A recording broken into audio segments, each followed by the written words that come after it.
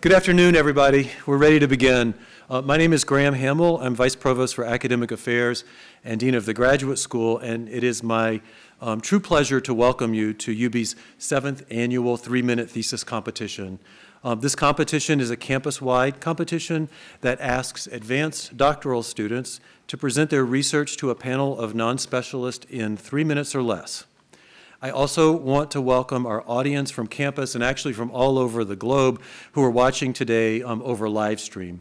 And at this point, I'd like to invite President Satish Tripathi to come to the stage and offer some introductory remarks.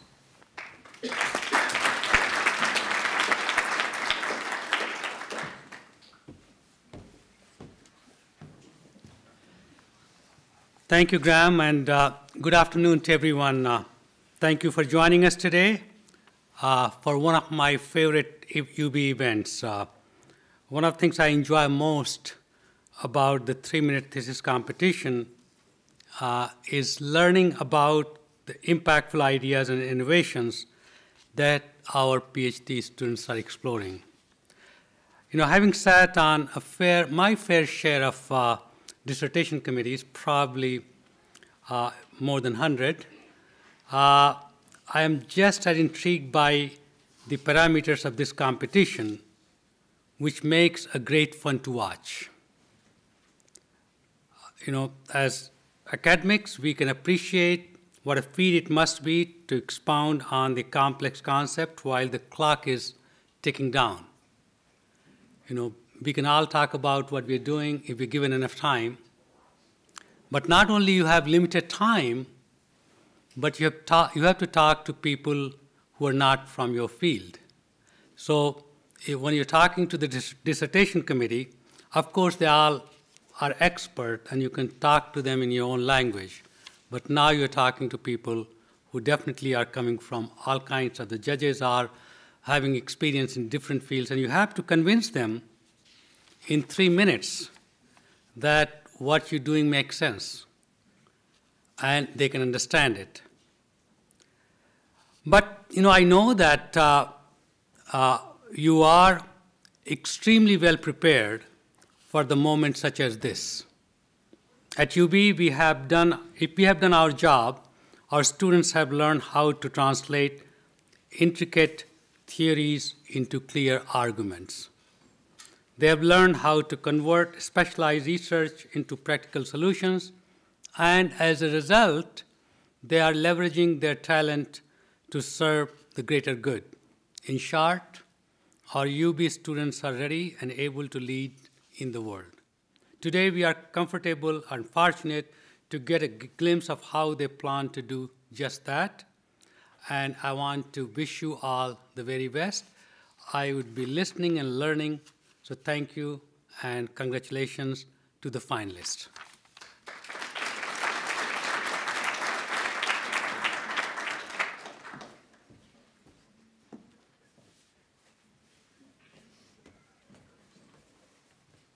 Thank you, President Tripathi. I'm going to say a few words about the 3-minute thesis competition. The competition was founded at the University of Queensland in Australia in 2008. And at this point, the competition is globally recognized and held in over 900 universities in over 85 countries. 3MT has 2 main goals. The first is to share, recognize, and celebrate the excellent research undertaken by doctoral students across the globe. And the second goal is to encourage graduate students to sharpen their ability to communicate their research concisely and effectively. To that end, preparation for the 3MT competition here at UB began in the fall with our preliminary round.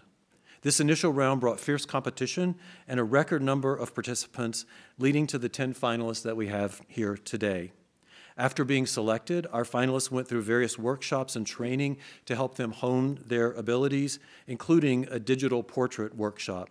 And if you look outside, either as you're coming in or as you're going out, these digital portraits, they're on the 3MT website and along the hallway out here.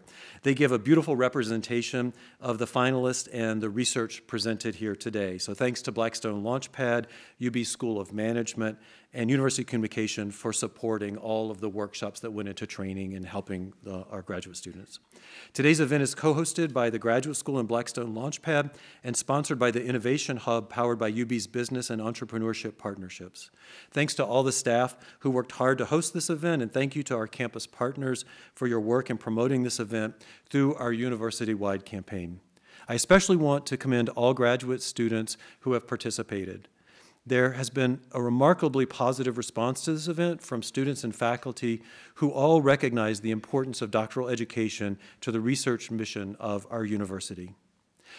Just so you're aware, UB has a number of online doctoral programs, and our students are completing dissertation work at sites worldwide. So for this reason, our competition format has expanded to be more inclusive, and we have one contestant this year who will pitch virtually. On the screen is a QR code that will take you to the 3MT website, and there you can find the bios of our MC, judges, and today's contestants. And now, to begin today's program, Rick Gardner, Associate Vice President for Economic Development of UB's Office of Business and Entrepreneurship Partnerships, or BEP, will say a few words. Thanks to BEP, prizes are doubled from last year. So, Rick.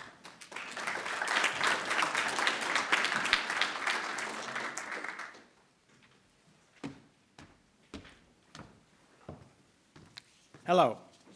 So I just wanted to say a few things and then we'll get started. But, you know, there's always going to be a need for university research and growing our knowledge and provide, you know, innovative new discoveries.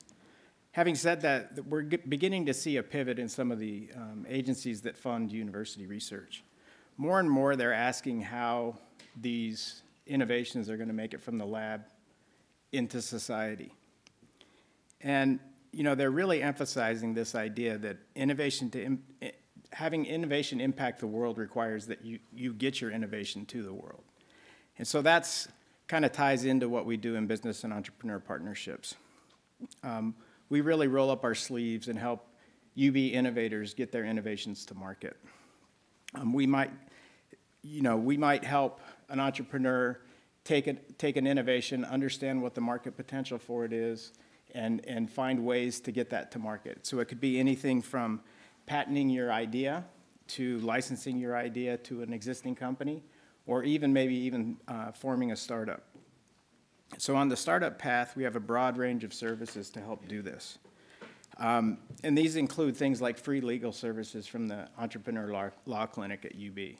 That's a very valuable service when you're in the early days of a startup and don't have much money. And so that's a very valuable service that we can provide. We also have lab space and office space in one of our 2 incubators that's available to innovators. We have a program called The Cultivator, which is a very, very early stage startup program that provides up to $100,000 in investment and a lot of coaching and mentoring to help that startup get to the next phase of growth and development. In addition to that, if a startup makes it and starts gaining some traction, we offer up to $250,000 in a seed investment. So all in all, UB is really poised to help the Western New York region continue its trajectory as a hub for innovation and really advance the next generation of great technologies through early stage startups. And you know, I hope that we see one of the great ideas from today come into the business and entrepreneur partnerships, and we can help take that thing to the world. So thank you and good luck, and I'm looking forward to this.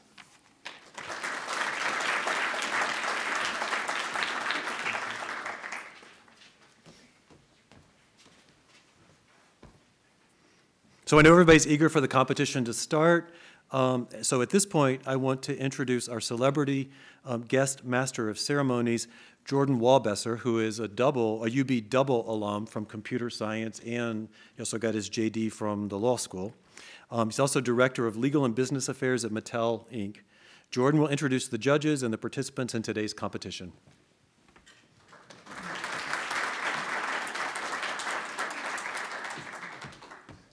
All right, so it was about 10 seconds ago where I learned that I'm a celebrity. So, so thank you for that. I did not charge nearly enough money for this appearance.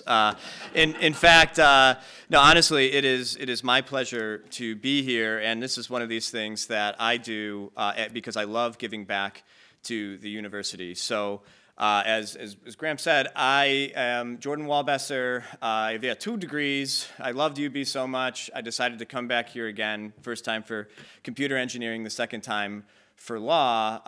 But the reason that I'm here today is probably because of what I do. So we're taking very complex, very learned, very intricate things, and then we're explaining them in 3 minutes and in a very simple way that anyone should understand. So it makes sense that they would ask a toy lawyer who has to deal with kids, usually under the age of 5 or 6, to be up here to be hosting this, because if you can explain it to someone that is 5 or 6 years old and myself, you're probably doing great. I did want to take a second, to say thank you to all of the people that were involved in organizing this event. You've done a fantastic job. I want to say thank you to all of our participants. So here we have something where not only are our participants researching, they're at the cutting edge of their field, spending late nights in the lab, at the library, out in the field, trying to make a difference and an impact in this world. But on top of that, they've taken this extra step to be here today and to communicate their research with all of you. So thank you very much for your time, your energy, and your perseverance for wanting to get up here and go do this. Lastly, I wanted to say one more bit of thanks to everyone else, both here in the room and at home, watching wherever you are. It takes more than one person to get a doctorate. I know at the end of the day, only one person gets the hood, only one person gets the title, but it's the friends, it's the family, it's the loved ones that support our students, that support our doctoral candidates, that support this research. So thank you very much for being here. Thank you very much for supporting the university. And with that, let's get started, because you're not here to listen to me, despite the fact that I'm a celebrity. But it is my pleasure to officially welcome all of you to UB's 7th annual 3-minute thesis competition. The PhD students presenting their research today will be judged on their communication style in 2 ways. First, was the research communicated in language appropriate to a non-specialist audience? So again, me, a 5-year-old, our judges, that's way one. And second, was the slide, the one static slide allowed during each presentation, clear and helpful to enhance that presentation? In addition, presentations will be judged on comprehension. Did they make the audience understand the research? And finally, the presenters will be judged on how engaging they were. Did they leave you wanting to know more about this research? So we are honored today to have an esteemed panel of judges whose evaluations will determine our first, second, and third place prize winners and all of those great prizes that come with it. Our panel of judges is made up of community leaders from a range of industries, including real estate, higher education, government, STEM, and logistics. Our judges are experienced professionals who have mastered the skill of communicating their work to broad audiences and therefore recognize the development of this critical skill in graduate students and the potentially global impact of doctoral research. So, without further ado, please help me give a warm welcome to our judges. First up, Mo Sabundu, Assistant Director, Empire State Development. Go ahead, raise your hand. Thank you, Mo. Next up, we have Kelsey Lewis, Assistant Professor, Department of Global Gender and Sexuality Studies. Kelsey, thank you. Next, Ezra Rich, Marketing Communications Manager, Uniland Development Company. Ezra. Next up, Simone Ragland, Executive Director of the Western New York STEM Hub. Simone, thank you. And last but certainly not least, Aaron Johnson, Vice President of Organizational Strategy and Development at Ingredients Plus. Thank you very much, Aaron. Okay, ladies and gentlemen, please remember that everyone watching in person and over our live stream today is a judge. So we're all judges. Your votes will help determine the People's Choice Award winner. Okay, so just keep that in mind. And now, finally, right, on to the competition. Our finalists today represent the absolute finest at UB. I will be introducing each finalist to you, And as I am doing so, they will come up on stage and prepare to present. I'll finish my introduction once we get everything all set up with the words, ready, set, pitch. And you may take a moment to center yourselves, that deep breath, and then when you start speaking your first word, that's when the slide will appear on the screen and the 3-minute timer will start. There's monitors for you on center stage, displaying the timer to both the presenter and to the audience and the judges.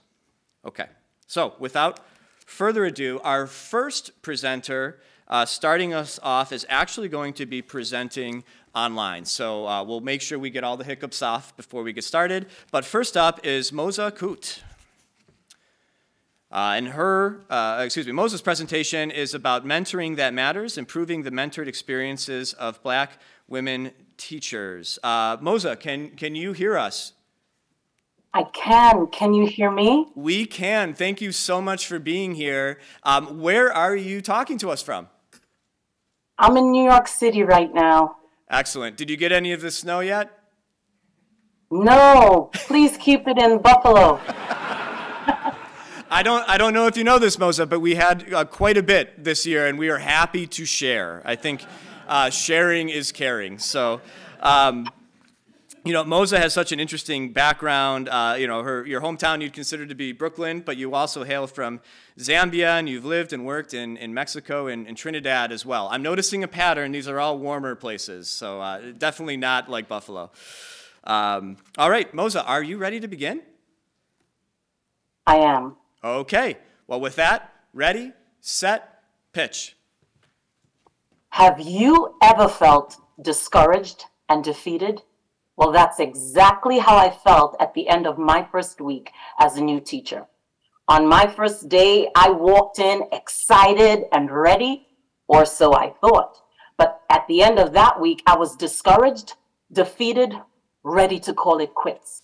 But a mentor made all the difference for me. The support she provided turned my discouragement into possibility and my defeat into victory.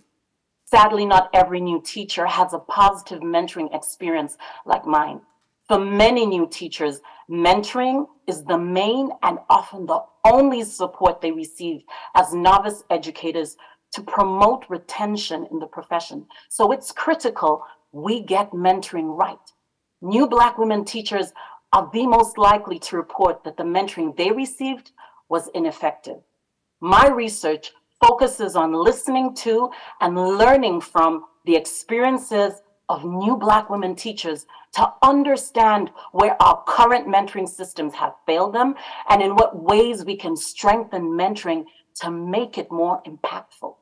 Black teacher turnover is 60% greater than that of other teachers. In cities across the country, the decline in the number of Black teachers is particularly disturbing. For example, in a 10-year period in New York City, the number of Black teachers decreased by 15%, 39% in Chicago, and 62% in New Orleans. What I'm learning from listening to the stories of Black women is that they need the kind of mentoring that not only supports their instructional practice, but that helps them navigate the socio-emotional realities of being a teacher and helps them feel a sense of belonging at their school community. If we say we care about equity and justice and retaining a diverse teacher workforce, we cannot sit by and let an entire population of teachers just fritter away. I know the picture I've just painted of the current reality sounds really discouraging and defeating, but by implementing the kind of mentoring that truly matters, we give new Black women teachers access to the victorious outcome both they and their students deserve. Thanks.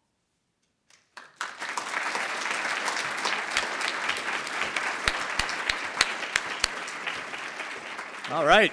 Thank you very much, Moza. That was excellent. Okay. I'll try to keep things moving along. We have a lot of great theses to listen to. So next up on our list here, presenter number 2 is Min Ma. Min Ma will be presenting on mapping of all the proteins at once, a novel technique. So let's see, Min comes from the academic department of molecular and cellular biophysics and biochemistry. So after you're doing that during the day, you also like, I guess, to paint and read books and learning new sports. Is that right? What's one of the sports that I'm putting you on the spot. I apologize, but what's one of the new sports that you've learned about since you've been at UB? Roller skating during this time. Roller skating, Yeah. okay, excellent, excellent. Well, there's plenty of great spots around campus to be roller skating, and especially, maybe not in the winter, it's a little bit difficult getting over the snowbanks, but in the summer, it's absolutely perfect for that. Well, Min, are you ready? Yes. Okay, well, ready, set, pitch. When you take a pill for your headache, sometimes it works, sometimes it doesn't. And sometimes it causes side effects and damage to your liver or stomach. Why? Does the drug go to the right place? When solving a problem like this, spatial information or the location of drug and disease is important. For example, to play baseball, you meet your friends at the baseball field. You and them being in the same location is a prerequisite for the activity to happen. Similarly, the drug and the disease need to be at the same location for the cure. And to get to the diseased spot, the drug needs to travel a long way, and it better grab a map of all the proteins in your body. It's just like when you are driving to a city you've never been to. Can you get there without your Google or Apple map? And no, I can't, because I even needed a map to find our library. Without spatial information, the location of drug and proteins in your body, it is impossible to study diseases and treatments. Surprisingly, people have not studied these important questions with the aspect of spatial information. Why? Because a technique that can map the locations of all the proteins is lacking. Here, my teammates and I have developed a revolutionary method that can make a map for every protein in the organ with detailed regional information. For the first time, we have reviewed the location maps of thousands of proteins in the whole mouse brain. With these maps, we can locate the important activities of proteins, and when the drug enters the body, we can locate the area where it received enough drug and where it's still waiting for its rescuers. Think about how wonderful this is. For all the time in the past, drugs strive to find their way in the dark, but they could not hit the disease and could not avoid harming your healthy body parts. Now, with my research, we can design better drugs and navigate them to the right place and really treat the disease. With Google Maps, we can get everywhere we want. And with our protein maps, we can design better drugs, treat diseases, and save people. Thank you.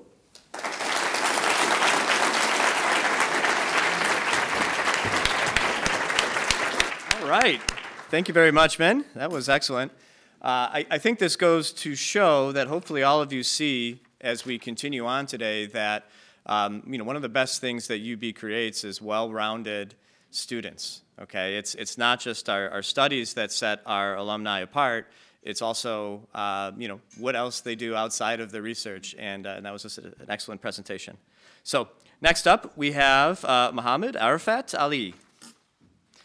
Now Mohammed is going to be presenting on the fight against the forever chemical, and Mohammed is part of the School of Engineering and Applied Sciences, and your hometown is in Dhaka, Bangladesh. Did I say that right, Dhaka? Yes. Very good. Now, you happen to be not only a big cricket fan, which I'm a fan of too, but you like watching movies and TV series. So you had your late day at the lab, you put the computer away. What's that favorite TV series that you're watching right now? Big Bang Theory. Okay, that's something that all engineers seem to identify with for some reason. I'm not really sure. Well, we're very glad to have you here, and we're really excited to hear about your research. So are you ready to begin? Yeah. Okay. Well, in that case, ready, set, pitch. What if I tell you everyone, literally everyone in this room, and the people who are watching virtually, contains a toxic, cancer-causing chemical in body? Scary, right? But that's the truth. That chemical is known as PFAS. The full form is per- and polyfluoroalkyl substance. It is a synthetic chemical that has a unique property to repel both oil and water. And for this reason, starting from non-stick pan to personal care product, everything that we use in our life, most of those things has PFAS in it. For example, I see many of you have brought coffee with you. Those one-time coffee cups are made of PFAS. How many of you had sandwich for lunch today? Probably 10, 15 people in this whole room. Those sandwich wrapper probably had PFAS in it. And for this reason, PFAS has entered into our food system. It has been found in drinking water, even in breast milk. Do we really want to let it go like this? The answer is no. So we have to find out a treatment technology that completely removes PFAS from water. Here comes my research. My research focuses on this. But here is a fact. PFAS as a chemical is a very strong and hard to break. That is why it is called forever chemical. Adsorption seems to be a solution for this, which is removing the PFAS from water using a solid filter material. But you see, this is kind of extracting the PFAS, not destroying it. The PFAS is remaining same as it is. It is kind of like taking trash from one basket to another. Here comes our innovation. In our lab, we develop different material. Recently, we have developed a nano-sized material that has shown very promising results in terms of PFAS removal. Within 20 minutes of treatment time, we have seen more than 95% PFAS can be removed from water.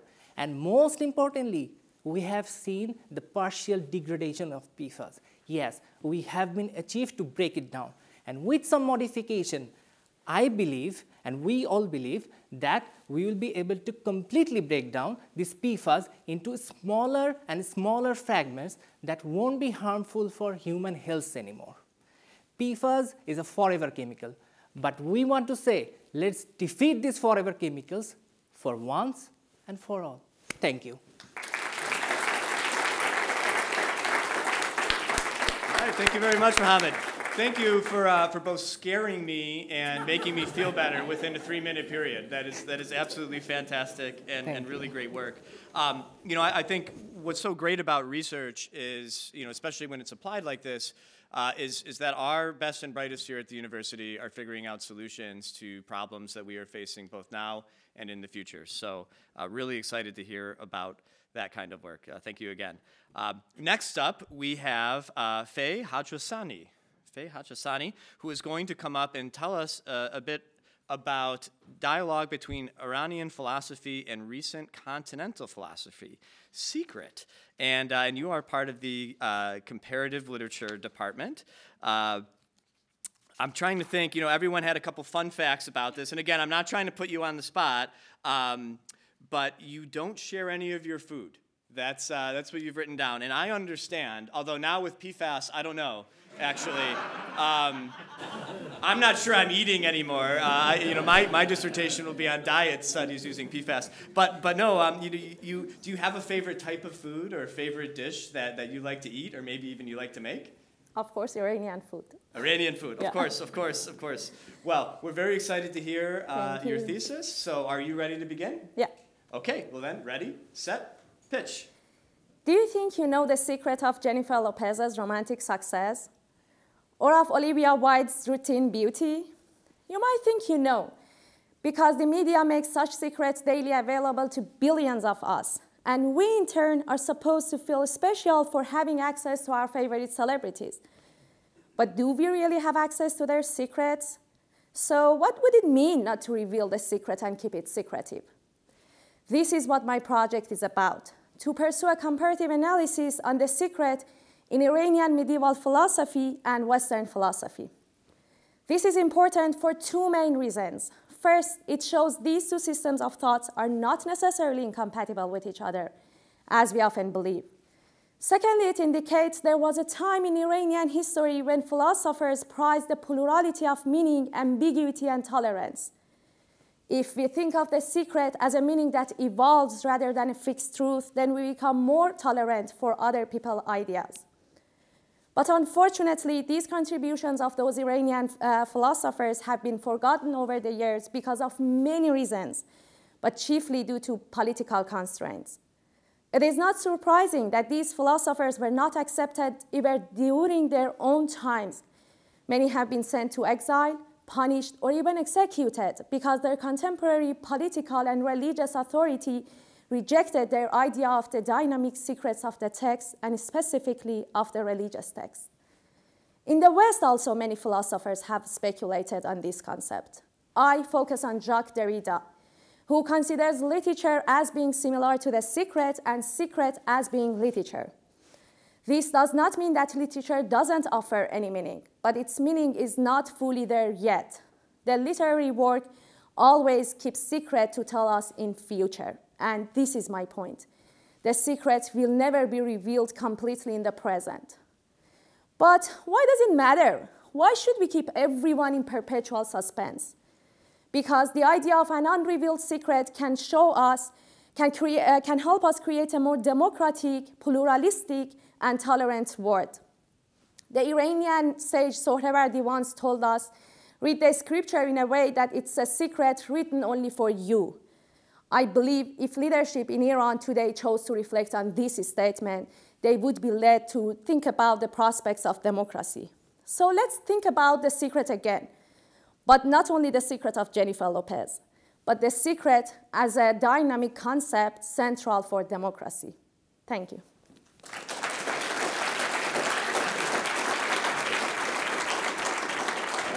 Excellent. Thank you so much, Faye. That was excellent.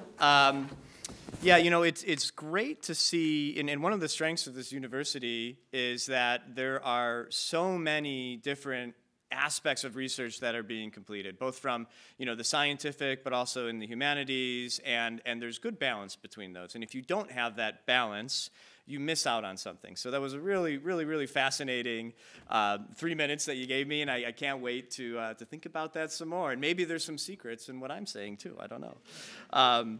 Okay, next up is Mruganka Praznas. Who's coming from the Materials Design and Innovation Department, and your hometown is in India, and you've lived both in let me make sure I get this right. Pune, yeah. Pune. Okay, Pune, and then and in Mumbai as well. So, how has the difference been between Mumbai, where it's very warm, I've been there, and here? Was it a bit of a shock when you came? Yes, that's correct. It was. You know, your first coat that you had to buy, yeah, that must have been yes. It must have been great. But obviously, you've stuck through, and you've managed to survive the winters, and we're very grateful for that, and we're very grateful for what you do at UB. So, are you ready to begin? Yes. Okay. Well, then, ready, set, pitch. You may be surprised to know that nearly 500,000 children under the age of 6 have been affected by the release of lead from corroded pipes and paints across 2 million homes in US. An insignificant amount of only 10 milligrams of lead can cause brain damage and eventually lead to death. What's more surprising is that each and every year for the past 2 decades, nearly $16 billion have been spent on releasing this lead from water and soil sources. Well, that's a lot of money, but still this problem is persistent. To solve this problem, we need to develop more effective, economical, and environment-friendly new materials. My research focuses on one such material, which is called as mycelium, the root part of fungus. Now let's talk about the fungus. We all know about the fungus that we have in our cuisine. It is the oldest and the youngest, the largest and the smallest, the healer of many years, silently cleaning the earth since the origins of life. Believe it or not, but there is a huge world of this fungus which is found right beneath the soil, like a network, just like you have in your brain or the computer network. And it forms a World Wide Web. It is called as mycelium. This mycelium contains many proteins and enzymes which are responsible for pollutant removal. Even if this mycelium is an excellent filter, it is not practical to use it in our water filters or to grow it in the buffalo soil. Hence, I prepare a biomaterial out of this live mycelium, which is more resilient and an alternative to plastic filters. My study also explores on increasing how much amount of lead is getting absorbed through advanced materials along with this mycelium, and we create a novel membrane. My study has already shown 99% lead removal, and we do it in just 30 minutes. I would like to be a part of this community to solve this pressing environmental problem, to make the soil and water safer to you, your children, and generations to come. I hope my research will benefit the disadvantaged communities and the environment at large. Thank you for listening.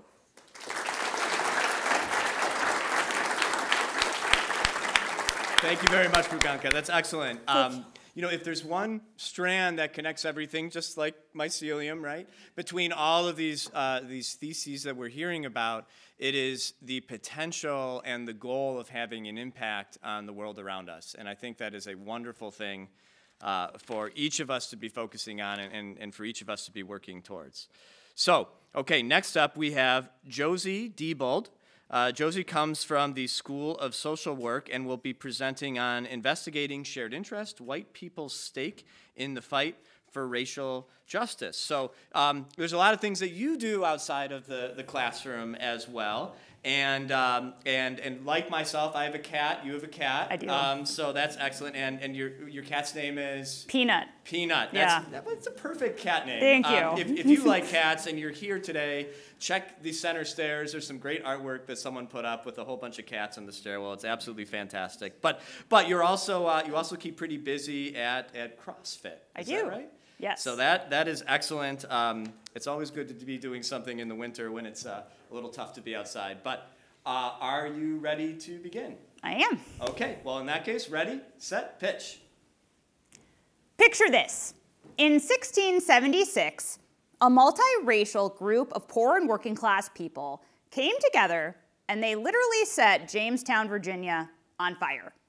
So at the time, this group of people, white indentured servants and enslaved black folks, actually often worked together, and they were treated very similarly, which is to say, inhumanely. And so they came together to challenge those conditions. Now, why do I share that? Well, the plantation elite, they saw this, and they knew that that multiracial group of people had the power to upend the system that kept the wealthy wealthy. And they had to respond. So what did they do? They used racism to drive a wedge between people of shared class interests. They used racism to divide and conquer. But there's an antidote to this divisiveness of racism. It's one that's really important to me as a white anti-racist community organizer in 2023, and that is mutual interest. In other words, when I say mutual interest, I mean that for those of us who are white, we need to understand what the costs of racism have been for us and what we have to gain by being part of the struggle for racial justice. So for my research, I'm interviewing white anti-racist organizers about their shared stake in the struggle for racial justice. And what I'm hearing is more about those costs, about the disconnection to others, the lost sense of humanity, and the barriers to meeting their basic needs. But I'm also hearing what people see is possible and what can be gained when we come together in the struggle. It's a vision of a transformed society where everybody has everything that we need and deserve.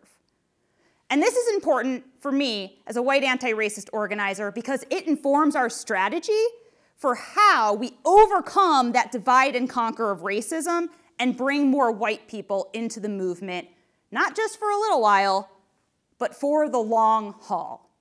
So maybe we are or we aren't going to set a town on fire, but like that multiracial coalition in 1676, our goal is to demand radical change. And when those of us who are white understand what our shared stake is in the fight for racial justice, then we can commit to the long haul on that road to liberation. Thank you.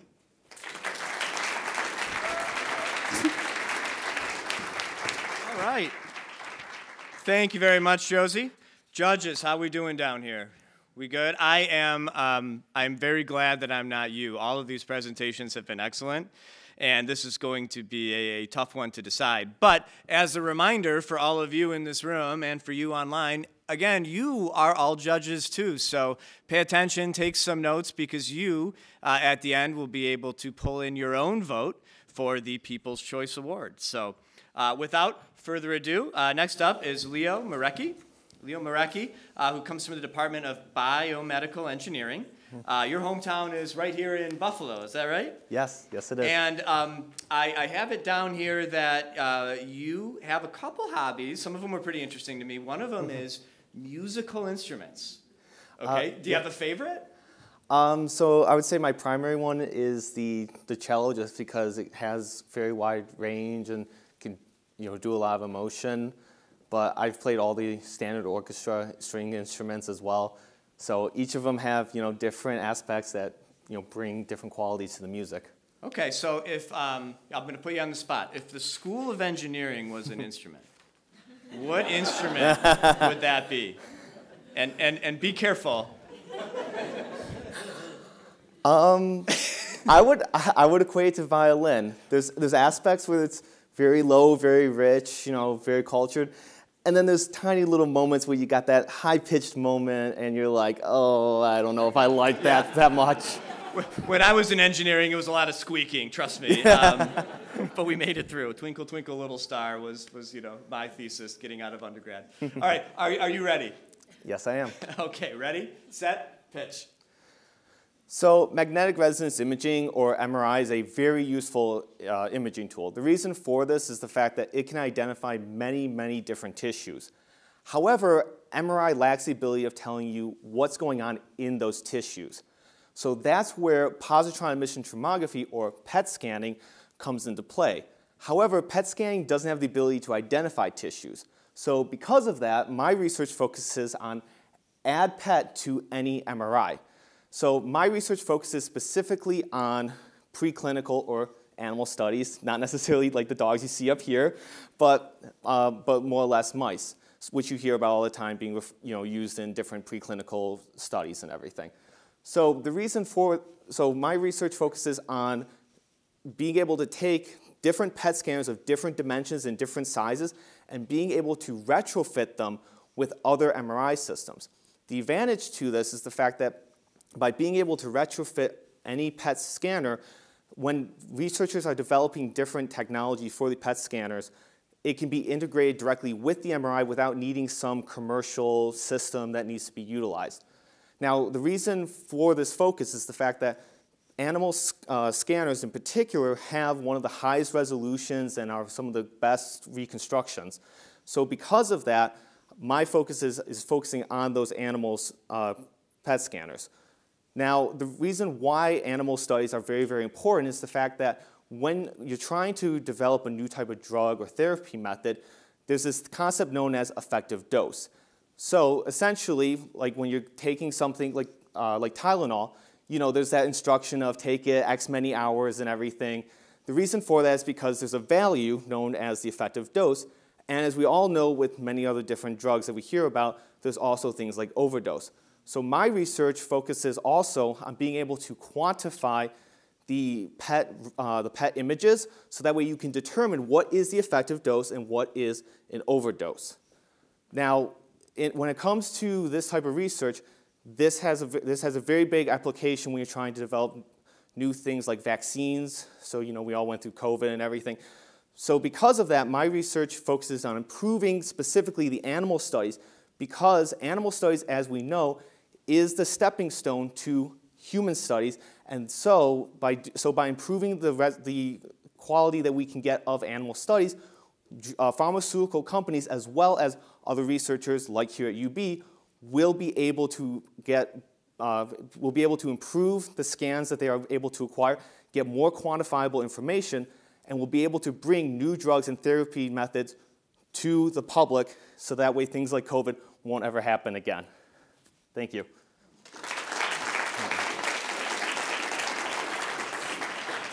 All right. Thank you very much, Leo.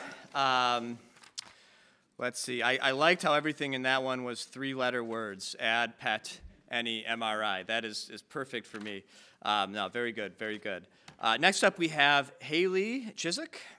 Haley Chiswick, who is coming from the School of Public Health and Health Professions and will be presenting on using bench work to get off the bench, assessing saliva during concussion recovery. So I have it here that you played tennis and you were a pole vaulter when you were in school. That's true. Did you get any concussions when you were a pole vaulter? See, I never had a diagnosed concussion, but I'm pretty sure it happened. So I think to to have that chutzpah to actually say I'm going to go take this stick and fly through the air is probably maybe not as difficult as a PhD, but still very, very, very impressive. Okay, are you ready to present? Yeah. Okay, well in that case, ready, set, pitch. What can your spit tell you about your health? For the millions of people who receive concussions, there may be more to learn from spit than once expected. Concussions are traumatic brain injuries which often occur in sports. Symptoms include headache, nausea, and dizziness. This can affect a range of everyday activities from going to school, going to work, or driving a car. If an athlete receives a concussion, they are removed from sport. And if they go back to sport too soon, they're at risk for prolonged recovery and worsening symptoms. This can mean additional weeks, months, or years of unnecessary suffering. Athletes must be 100% recovered before they return to sport. Unfortunately, that's not always what happens. I'm sure many of you here saw the recent Miami Dolphins versus Buffalo Bills game where Miami's quarterback, Tua, received a concussion. Not only did he continue to play during that game, but the mismanagement of his concussion led him to receiving a secondary injury that ended his season. And errors like that are unacceptable when it comes to the brain health of professional athletes, recreational athletes, collegiate athletes, the millions of kids worldwide, and the thousands of kids in Buffalo who play sports. Their brain health matters. But what if there was another way to assess concussion recovery? That's where saliva comes in. Our lab currently takes saliva samples from concussed athletes, and using bench work, which are laboratory experiments, we assess that saliva. Previous research indicates that the components of saliva may provide valuable insights into the concussion recovery process. Therefore, this simple test might help increase clinician and athlete confidence that they're returning to sport at the right time. Concussions are serious injuries, and athletes are serious about their sports. So we need to be just as serious about protecting our brains. You only have one brain, so why not use all of the available tools to make sure it stays safe? And one of those tools might already be on the tip of your tongue. Thank you.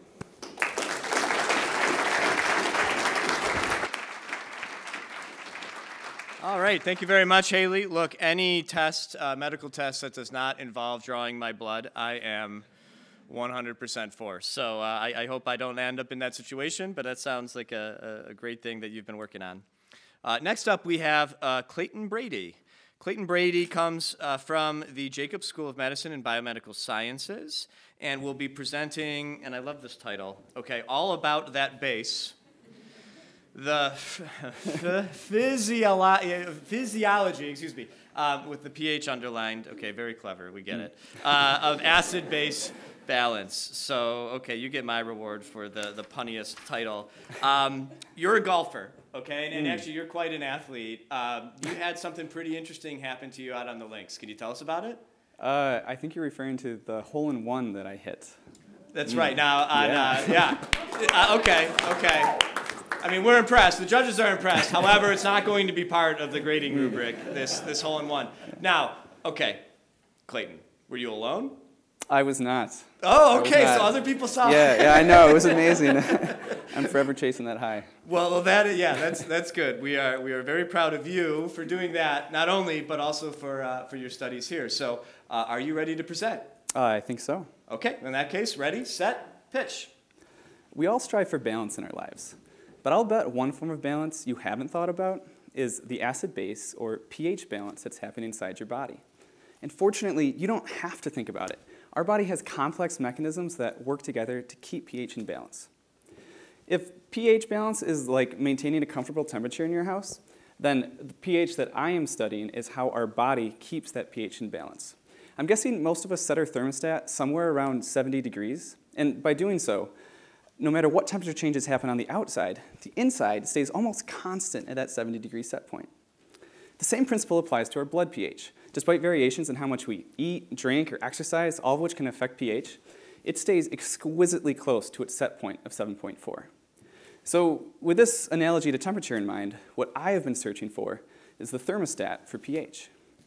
Now, during an acidosis, which is defined as anything that decreases pH, our brain senses this change and triggers an increase in breathing in order to blow off the extra acid in the form of carbon dioxide.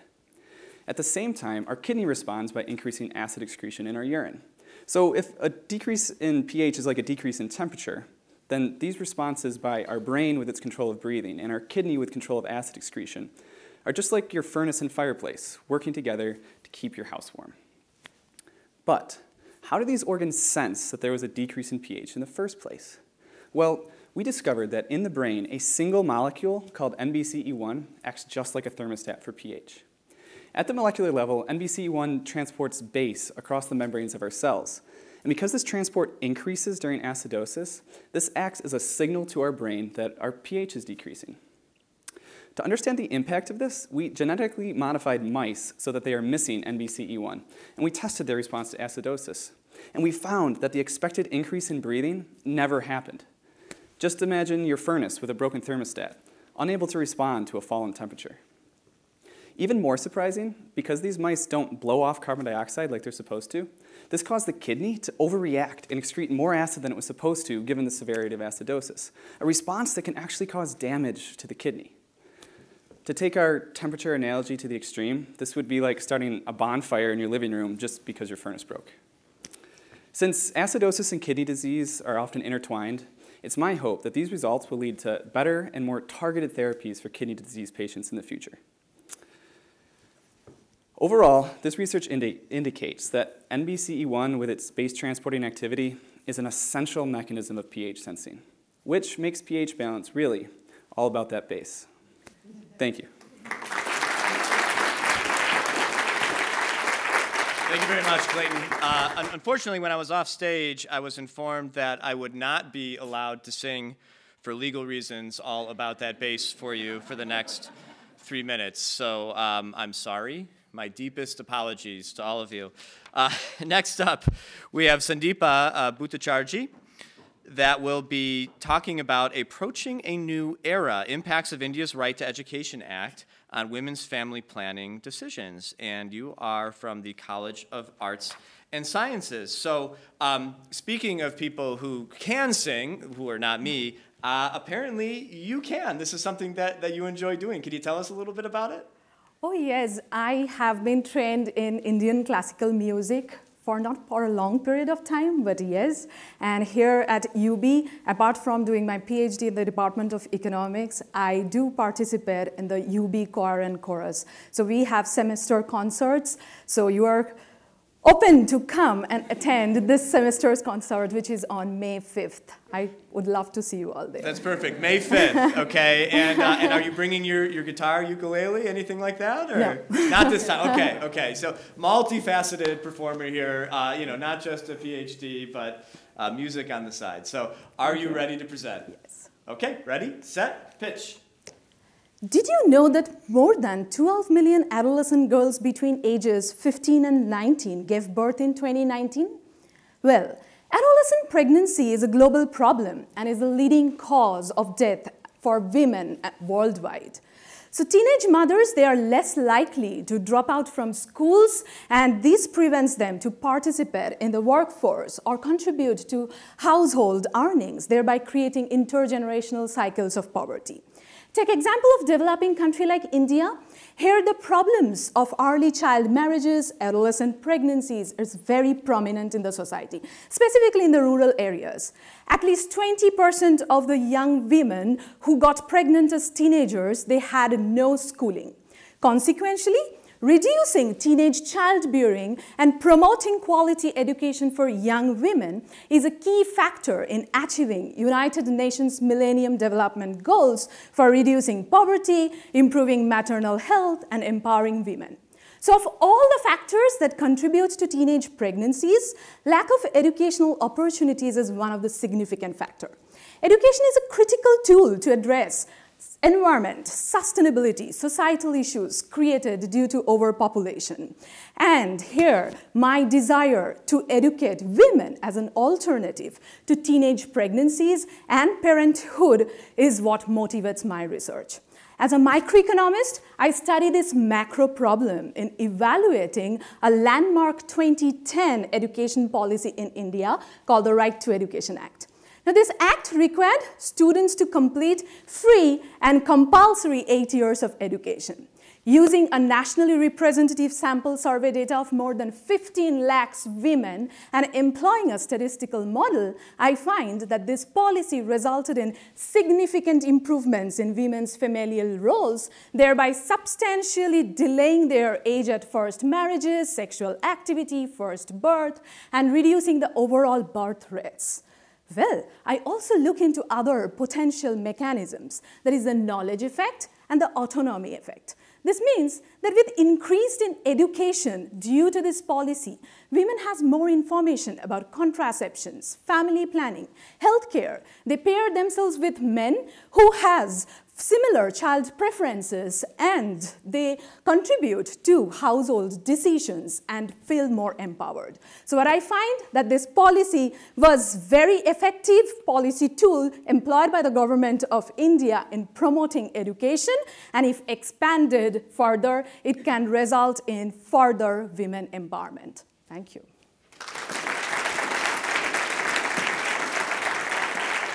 All right. Thank you very much, Sandeepa. So, to all of our participants, breathe with me. Deep breath in, deep breath out. Congratulations, you've done it. I know 3 minutes flies by, but to all the friends, family, staff, our folks online that are watching, it's not just 3 minutes of work that went into each one of these presentations. It was hours and hours and hours of preparation. So I'd like if we could all give all of our participants a round of applause for the effort that they put into this.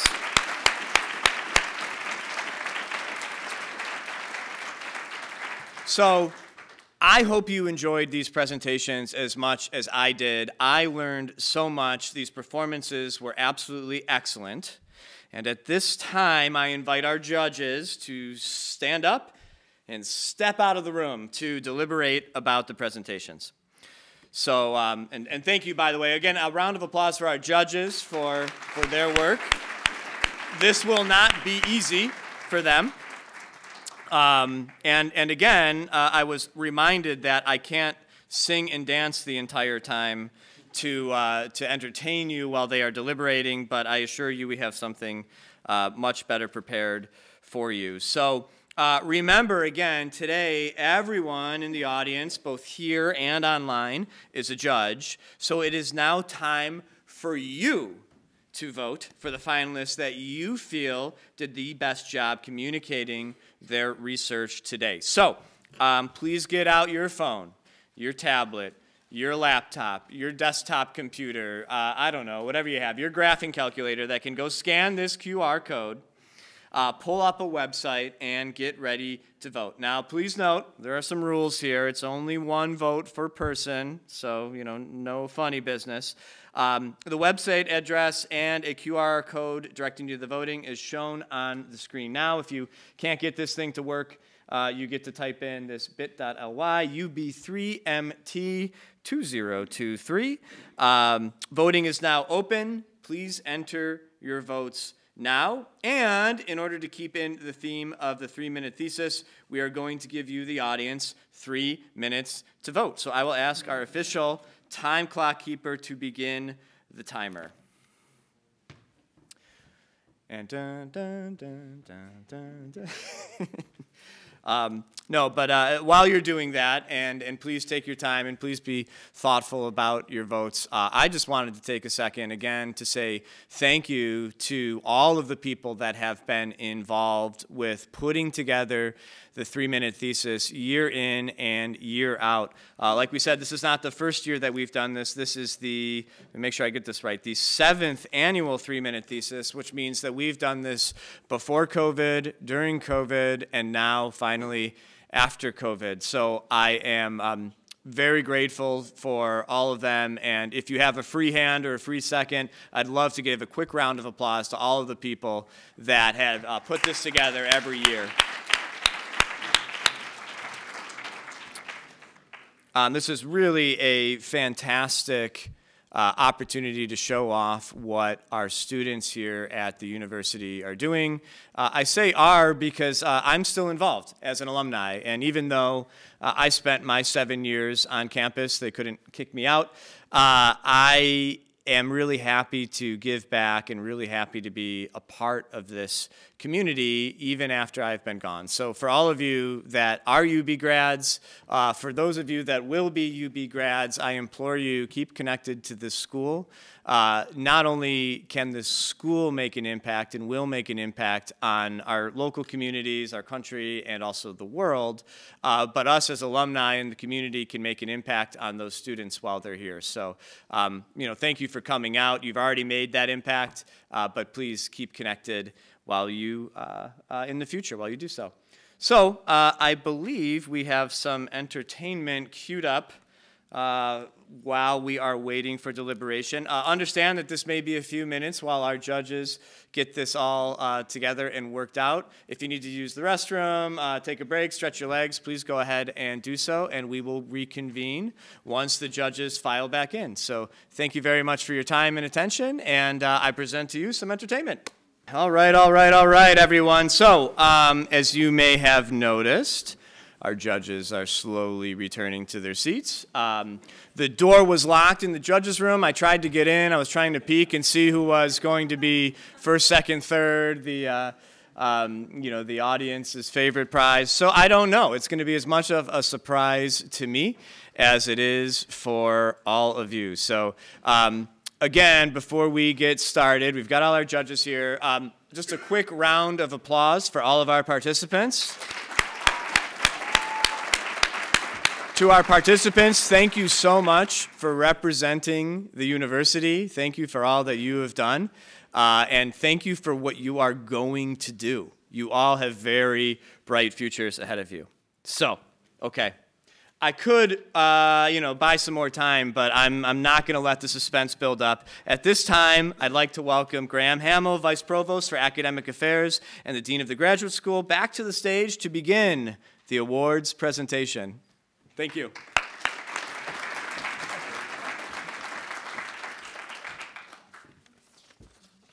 And thanks again to Jordan, our celebrity MC, for emceeing this event. Thank you very much. All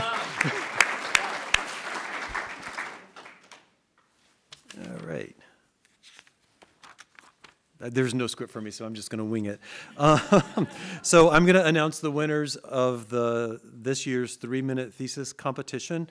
Everybody did a terrific job, and it was so much fun to watch the presentations and to learn about all of the amazing work that's happening at UB. So thank you all for dedicating your time.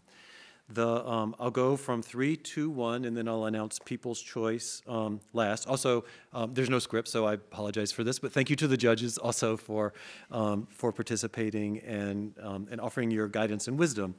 So, and what will happen is, I'm looking to Elizabeth to make sure this is what's going to happen.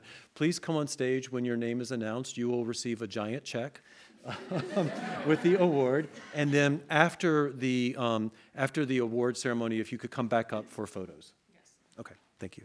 So, ready?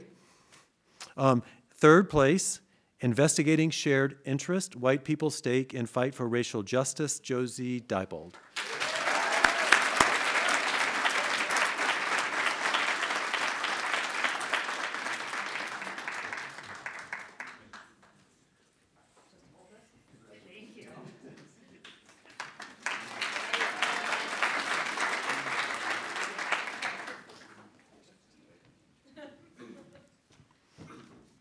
And good luck cashing the check.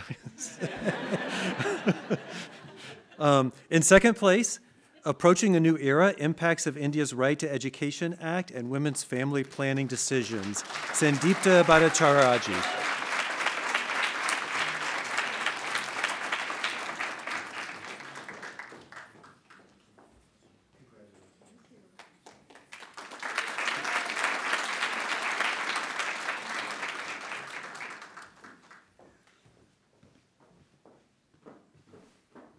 And now, first place, Using Bench Work to Get Off the Bench, Assessing Saliva During Concussion Recovery, Halia Chisholm.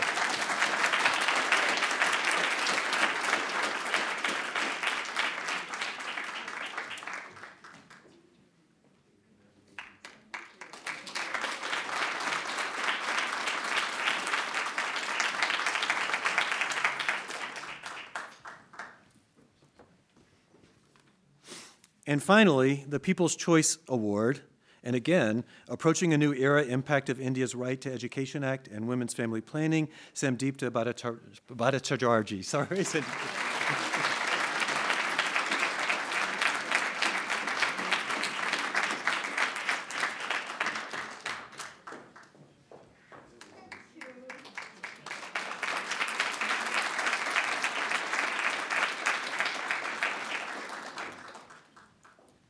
So thanks to everybody for attending this event, and thanks to everybody who's watching live stream.